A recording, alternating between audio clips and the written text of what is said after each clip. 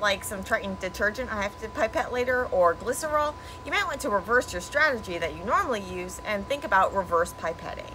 So basically, when you have a micro pipetter like this, their plunger, it has two stops. It has this first stop, which is partway down, and then you can push it even further to the second stop. Normally when you're doing a forward pipetting, what you're doing is you go down to the first stop, you go into your liquid, you pull the liquid up while you're still in the liquid, and then you take out. And we call it sucking up, we call it aspirating. So now you take your aspirated liquid, and because you went to the first stop, now the liquid in here is going to be the amount of liquid that you want to dispense. So you want to make sure that you get it all out when you go and put it into your tube or whatever you're moving it to. So then you can go all the way out, push all the way down to the second stop when you're dispensing it. But what about reverse pipetting?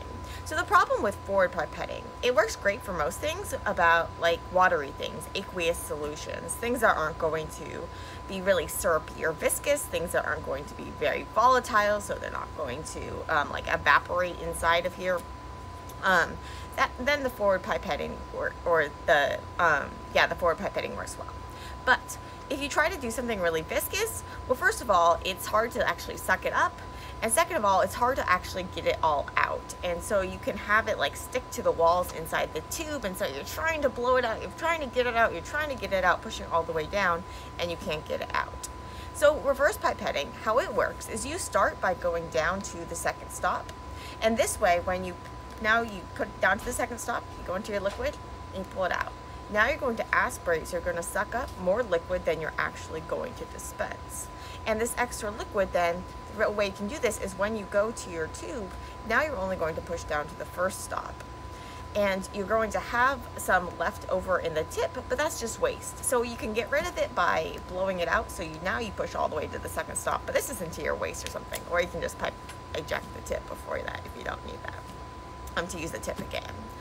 Some other things strategies when you're using these viscous liquids. So first of all, a warning. So some people say to like cut the tip off your pipette. This will make it easier to suck liquid up, but it'll also mess with the accuracy of your pipetting.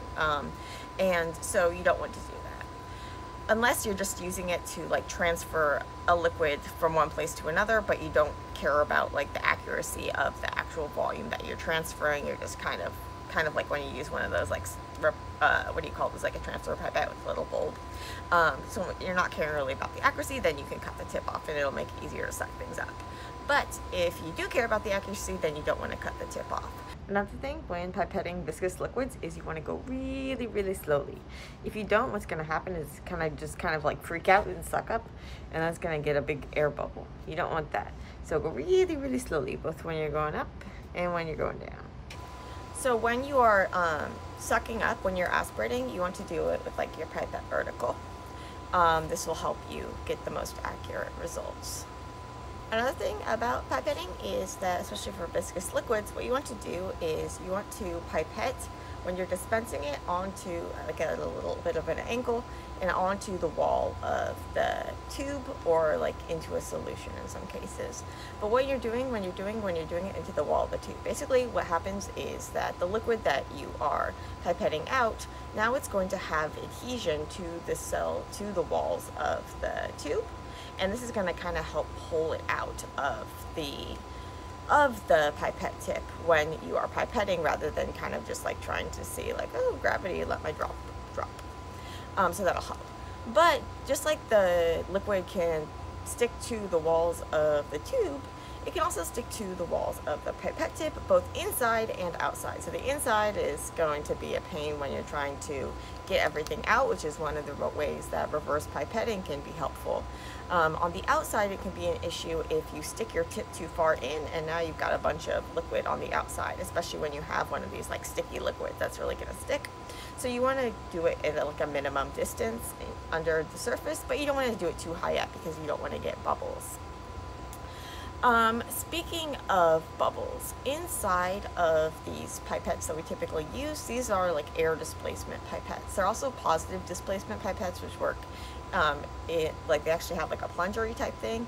But with these, what happens is you like suck up air and then you're displacing the air.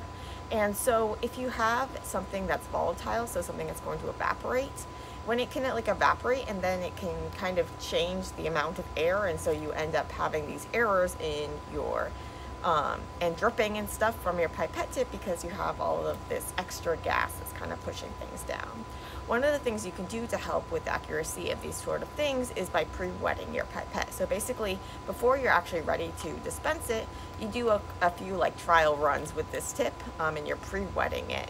This is also going to push out any gunk that might be on the inside of the tip, but it will also like equilibrate the air or whatever, so that you make sure that you are being more accurate. So I don't usually do that, but if I'm working with some sort of things, I would do that. One thing you can do in order to try to make sure you're pipetting the right amount, and you can do this even with non-viscous things when you're learning how to pipette and that sort of thing, is you can actually do it with water, and then mark the water line, and then make sure that when you're pipetting whatever liquid you're pipetting, it's going to the water line.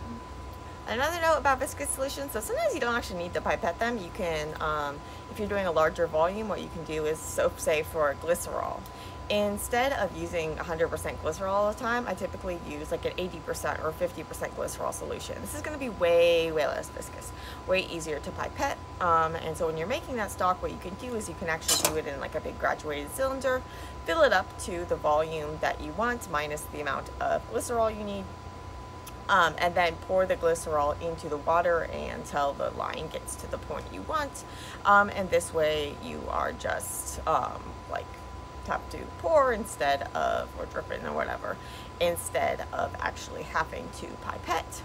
Another thing you can do is you can like weigh things, but then you have to take into account the density and the temperature and stuff, various complicating factors if you want to be really accurate.